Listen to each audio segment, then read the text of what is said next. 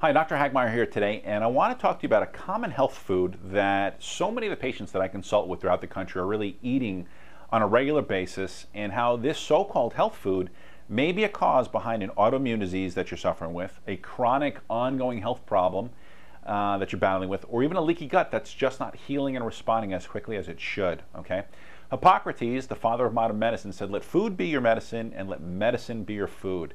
And unfortunately, some of us are unknowingly poisoning ourselves with the very foods that we ingest on a daily basis that we think and are being told are healthy.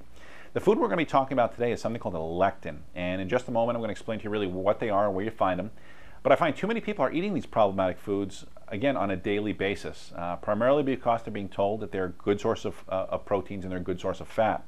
And by the way, this is really going to be a first part of either a 2 or a 3-part video series that we do on lectins. And so if you're wondering why you still feel sick after being on a restrictive diet, I promise you're not going to want to miss this video series on lectins. All right? So in today's video, I want to share and talk about a couple things. There's really 4 main points that you'll find in this video today. One, I'm going to talk about really what a lectin is. Number 2, I'm going to talk to you about where you find lectins.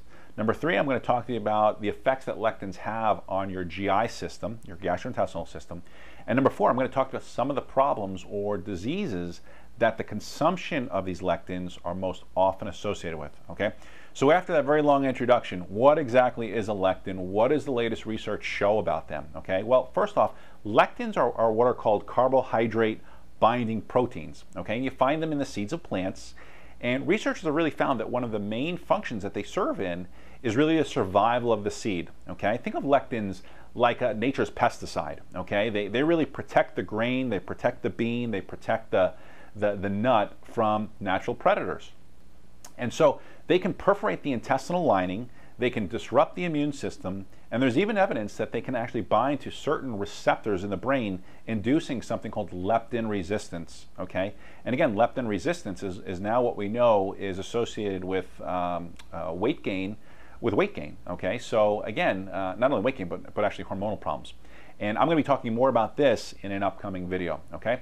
So one of the problems that we know about lectins is that, one, they're not broken down. They're not degraded by the stomach acid or the proteolytic enzymes found throughout the GI system, okay?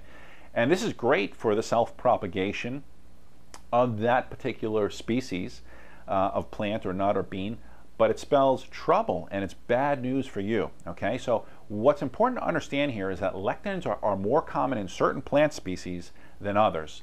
And really, this is important to understand if you're ever going to remove or restrict your dietary intake of them, okay?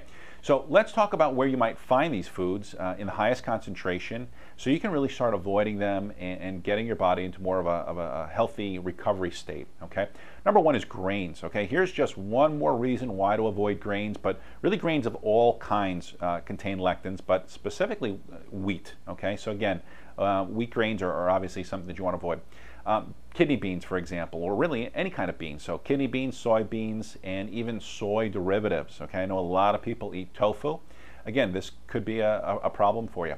And what I always tell people is, if you ever notice that you're feeling bloated or you're feeling gassy after eating a bowl of chili or some other dish that's made from beans, this is a possible explanation, okay? You have either a leaky gut or there's a breakdown or a lack of breakdown of those lectins.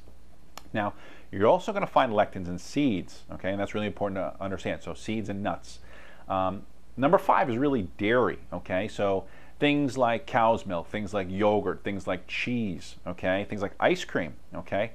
And lastly, you're going to find these in the nightshade vegetables, okay, and the nightshade vegetables are really getting a lot of attention through the paleo community, because obviously I'm a paleo eater. I tell people really, you want to avoid these nightshades because, again, the nightshades can create and induce, a lot of different problems.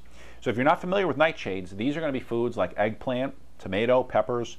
They're going to be things like potatoes. They're going to be things like green peas. They're going to be things like lentils, okay? And one of the most common problems that we see with people who suffer with GI problems is this thing called a leaky gut, okay?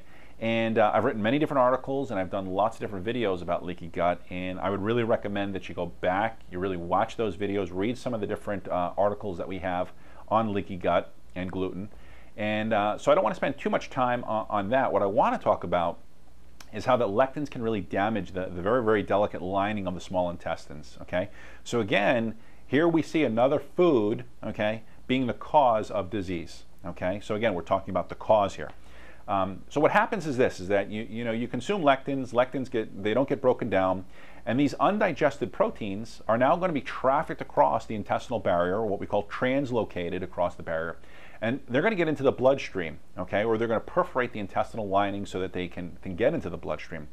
When they get into the bloodstream, here's where they're going to activate a very, very intense immunological inflammatory response that is just going to wreak havoc, okay? So as a result of the lectin consumption, certain individuals may trigger an autoimmune reaction that creates antibodies, which then goes on to be a part of this autoimmune disease process and autoimmune disease that many people suffer from. Now, because lectins look a lot like other parts of the body, okay, and they have the ability to attach to these parts of the body, that's where the immune system is going to now attack and really begin to destroy those tissues, okay? If it attacks, for example, the intestines, you may end up developing celiac disease. If it attacks the thyroid, you're going to end up with things like Hashimoto's or Graves' disease. If it attacks the collagen of the joints, okay, you may end up with rheumatoid arthritis or fibromyalgia. Those lectins could bind to certain areas of the brain and could induce things like symptoms like multiple sclerosis or dementia or Alzheimer's. And then these lectins can also attach to the pancreas, where they induce molecular mimicry, and now the immune system begins to attack the pancreas, and you end up with all sorts of problems related to diabetes, okay? And these are just some of the examples of different more common autoimmune diseases, but realize that nothing's really off the menu, so to speak, as it relates to these lectins. Now, in some cases, the signs may be very, very subtle, okay? The chronic inflammatory response may be only recognizable by symptoms such as digestive irritability, or maybe some gas, some bloating, some irritable bowel. Maybe you have some eczema or skin conditions, or maybe you even have excess mucus as an asthmatic. And so, again, these are things that we typically just kind of blow off. These are not things that we typically associate with the foods we eat. But again, don't make that mistake, okay? Now, some individuals, it may be something as simple as a headache. It may be, obviously, bloating we talked about, but even joint pain, for example, okay? So taking those pain relievers, the Tylenol, Motrin, ibuprofen, that's really not going to, again, address the cause of the problem.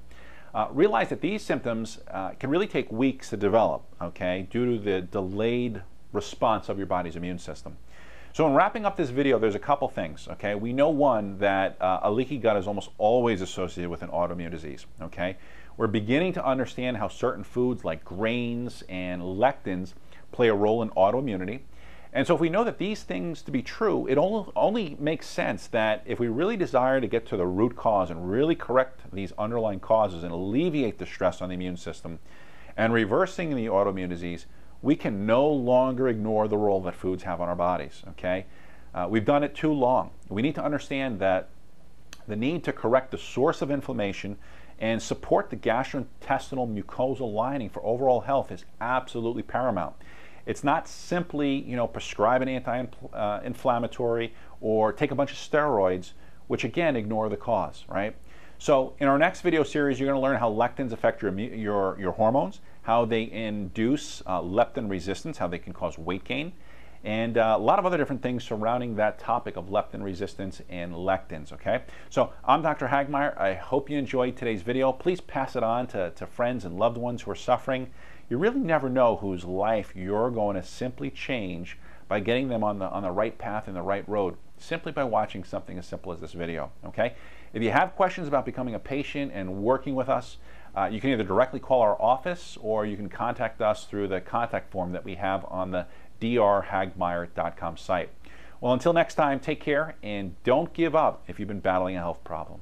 Bye-bye.